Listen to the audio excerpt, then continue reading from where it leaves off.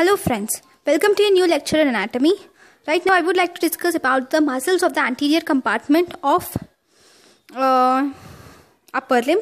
So the muscles of the anterior compartment of upper limb are mainly three. They are Biceps Brachii, Coracobrachialis and Brachialis. So Biceps Brachii, it has two heads.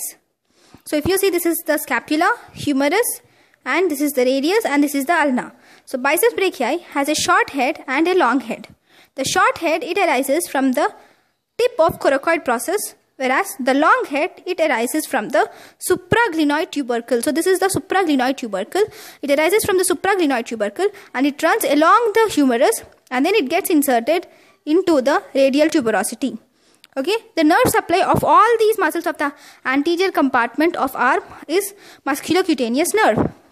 So let me just show you the course of the biceps brachii in the muscles. Okay, as I have said, so this is the humerus. Okay, this is the scapula.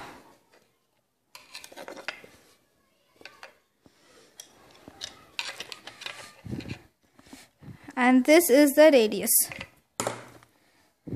So biceps brachii, it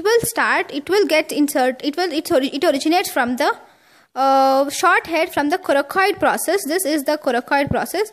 So it originates from the coracoid process, short head, whereas the long head, it originates from the supraglenoid fossa. So this is the glenoid fossa, supraglenoid tubercle. So here, if you see, there is a tubercle here. So this is supraglenoid tubercle. Here the long head arises. Here the short head arises. So both long head and short head, they unite together and they run along the whole arm, anterior part of arm, and it gets inserted into the radial tuberosity. Radial tuberosity is here. So if you see, it's something like this. So no, something like this. Yeah, something like this. So it gets inserted into the radial tuberosity of radius. Okay, so this is how the biceps brachii runs. So the next muscle which I would like to discuss is Coracobrachialis.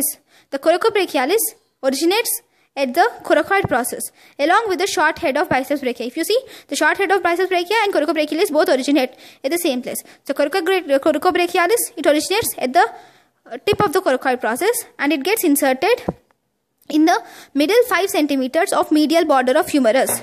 So if you see, if this is the humerus and this is the thing here, it originates from the coracoid process here, coracoid process, and it runs like this and it gets inserted into the medial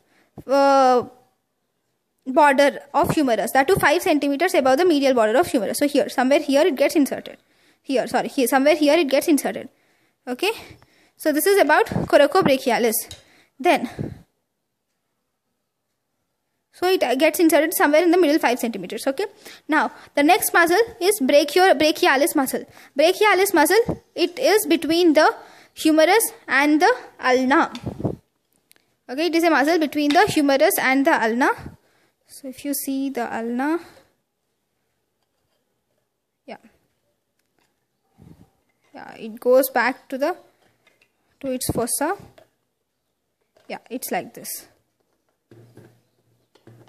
Yeah, so it originates from the lower part of the, in front of the humerus, lower half. So it originates here. So if you see here, it originates here in the lower half of the humerus and it gets inserted into the coronoid process and ulnar tuberosity. So it is inserted here in the coronoid process and ulnar tuberosity. Ulnar tuberosity is here. So it gets inserted here, coronoid process and ulnar tuberosity. Okay, so these are the origin and insertions of muscles of anterior compartment of arm, and the nerve supply, main nerve supply is musculocutaneous nerve. So thank you guys for watching my lecture. In my next class, I will explain about the posterior compartment of arm and the triceps muscle. Thank you for watching my lecture. If you have any doubts, please comment it in the comment section. If you feel something is inadequate in this lecture, even then comment it in the comment section. Thank you for watching my lecture. Thank you.